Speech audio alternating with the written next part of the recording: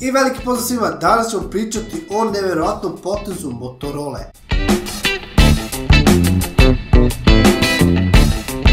Šta zapravo dešava? Znamo svi kakav je bio Moto Z, odnosno kakav je Moto Z. Zašto pričam kakav je bio kad je Moto Z još tu? Moto Z je jedna nevjerojatna stvar zbog tih modova. Google je prvi patentirao te modularne telefone, odnosno imaju ideju za te modularne telefone, ali nekako su odustali od tih modularnih telefona. Po mene zapravo to je bila jedna fenomenalna ideja što se tiče modularnih telefona. Mogu se napraviti svoj telefon kako hoćeš, kameru koju hoćeš, procesor koji hoćeš i to je zapravo bilo u blokčićima. Znači, aha, tu ide procesor, idemo blok, stavimo, to je to. I Google ima fenomenalnu ideju što se toga tiče, ali ne znam zbog čega nije to uspelo, ali posle neke kompanije koje nisu vezane sa Googleom su započeli taj projekat što se tiče modularnih telefona. Kao što znate, najnoviji projekat je bio Moto Z, odnosno modularni telefon, a Moto Z samo sebi mogli ste ga kupiti, ali dodatak je bio tih 5 modula koji su kamera, projektor, baterija, leđa i zvučnici. Zašto pričamo o Moto Z i modularnih telefona? Zapravo Moto Z nije imao na sebi Gorilla Glass, već su imali neki shutter glass koji, kako oni kažu, je malo bolji i izdržljiviji od Gorilla Glassa. Kao što znate, Gorilla Glass je i na Samsung S8 i S8 Plus i na većini današnjih mobilnih telefona taj Gorilla Glass je ugrađen.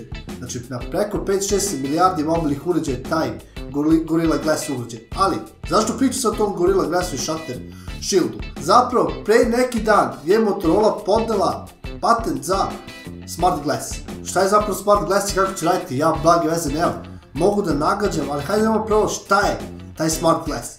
Zapravo oni imaju neki projekat u sebi da se ekran telefona samo caja pop. Hajde li imate neku predstavu, neko nagađanje kako će to raditi? Ja da mogu nagađati da će taj ekran biti na nekom foru elektrolita, nemam pojma ni ja. I onda da cedi bateriju ili struju i da se on popravi. Znači to praktično neće biti ekran, već će biti nešto, ne znam. Ajde ako imate neku ideju kako će uopšte raditi taj Smart Glass, ali kako su oni to projektovali? Oni su projektovali recimo kada se telefon razbije, sada padne na telefon, razbije se i ima oštećenje. Samo Motorola, znači telefoni koji će biti ugrađen taj Smart Glass će prepoznati to oštećenje. I onda će reći korisniku imaš oštećenje na ekranu, ostavi toliko i toliko sati i on će da se popravi. Sada kako neko fizičko oštećenje da se popravi? Zapravo ja smatram da će to biti neka softverska solucija i nemam pojma kako će to raditi, ali to će biti fenomenalno, ali vjerojatno ako bude radilo nešto radit će po meni nekim elektrolitima i na osnovu baterije i struje to da popunjava. Zapravo ja i dalje nemam ideju, to je moja pretpostavka, ali mislim da neće biti to, već će biti nešto fenomenalno. I Motorola je zapravo to i najavila kao svoj najnoviji patent, ali ne znamo ništa, ni kada će biti, ni kako će raditi.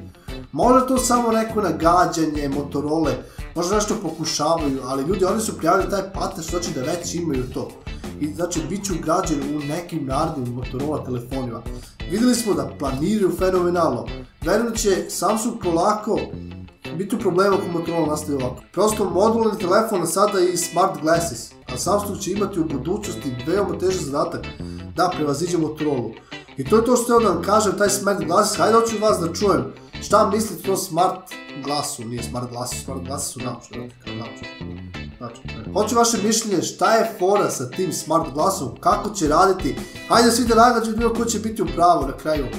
Šta je zapravo Motorola to smislila i bit će mi veoma drago da vidim taj Smart Glass, jednostavno to je neki novitet, a novitete sve manje imamo u poslednje vreme, već sve su kopije. I to je to što tiče ovog klipa, malo sam odužio, ali htio sam da vam pojasnim, da vam pokažem ovaj tu čar i moje zadovoljstvo i moju euforiju kada bude izašao taj Motorola Smart Glass. To je to ljudi, a mi se vidimo u nekom narednom klipu. Ćao!